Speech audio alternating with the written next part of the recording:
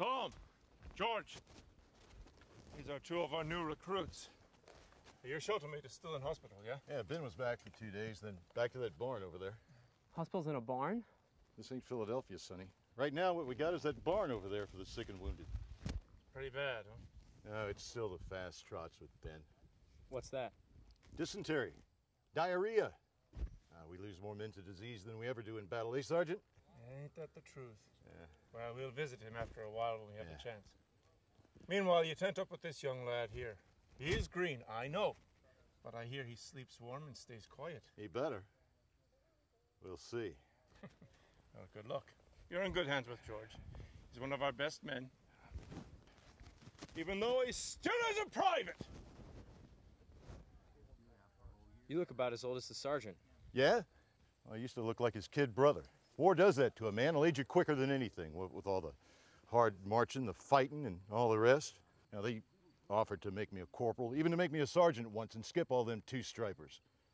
That's too much responsibility.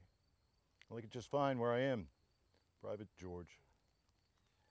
I was just putting my kit together. And come on over here and I'll go through everything we have and I'll see what you've got and what you can do without. Hey, Sergeant Gordy. What's that you like to call us on campaign? Well-dressed pack mules. A pack mule. And you thought you were a glorified soldier boy. Well, maybe you're a bit of both. All right, welcome to the infantry. Let's start with the basics. Now, we're the Federal Army. That means we wear what the regulations tell us to put on. The dark blue blouse, the light blue trousers. Now, the rebels wear gray or butternut, so you can usually tell us apart. Now, sometimes you can't. Like when we get so dusty from marching all day long, we get as brown as the Rebs. On your head, you've got your forage cap, or a hat. Now, the cap looks more military, but for general everyday use, you can't beat a big old soft hat. I've got one of both. I wear this one for inspection, this one most every other time. You see a chance for a hat like this, you get it.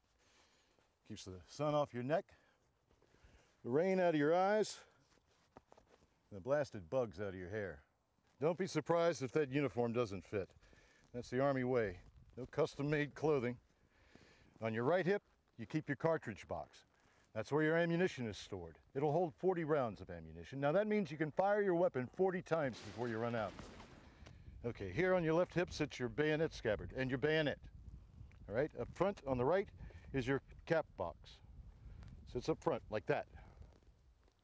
Starting to look like a top rail soldier, first rate. You've got your haversack sitting here on your left hip with your water canteen on top of that. You want these cinched up tight, like this, so they won't flop around if we've got to move fast. All right, now the heaviest part of your gear, the knapsack. Where's yours? Over here. Yeah, bring it here. All right. Even with just the necessities, knapsack's still going to be heavy as the devil on your back. So carry what you need. Yeah, extra pair of socks, extra drawers, extra shirt, a towel, housewife, candles and matches, some twine.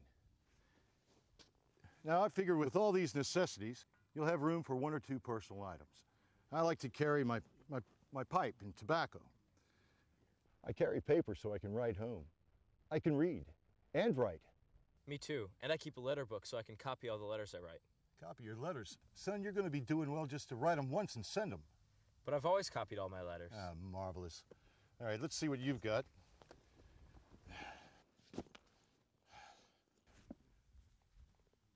White gloves? I suppose you think you're going to be guarding General Meade's headquarters, or maybe even the president. What's this? Keepsake box. Keep what? It's a keepsake box. Mementos, things to remember from when I was younger. Marbles, my first primer from school, an arrowhead. Send it home. But Ma thought it'd be a good idea to have in case I got homesick. Send it back. Let your Ma hold it for you. I don't want you to lose this along the march if your knapsack gets too heavy. But Ma's likeness is in there. Here, you can keep that. Send the rest back home. Were you ever a kid, George? I don't rightly remember. All right, You got your shelter half with you? Here. Good. Later on, I'll show you how the two halves come together.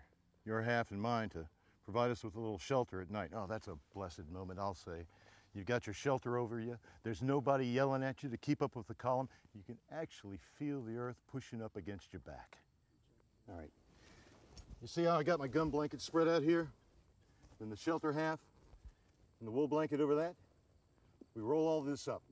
And then after we get our knapsacks on our backs, then we can add the bedroll. You help me with mine, I'll do the same for you. That's a lot. A lot of stuff, yeah, you're right. You add a Springfield to that and you're carrying half your weight all over again. Now some of the boys don't even bother with a knapsack, like Tom here. We call him Socrates because he's got a college education. Hey Tom, why don't you tell the kid why you don't use a knapsack? Come over here, recruit. I'll show you what he means. I like to travel light.